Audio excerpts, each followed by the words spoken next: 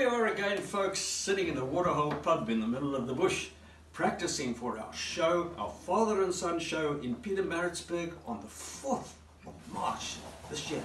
We hope we're going to see you there, and we're going to be playing some songs for some of the regiments that we fought with. And this old guitar, this is Ursula, she's been through the Bush War with me, bought her in 1966, and this guy followed me by buying a Fender as well.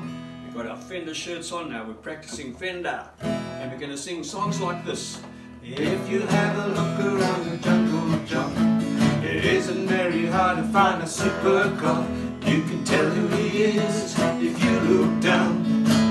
Don't wear those boots are brown.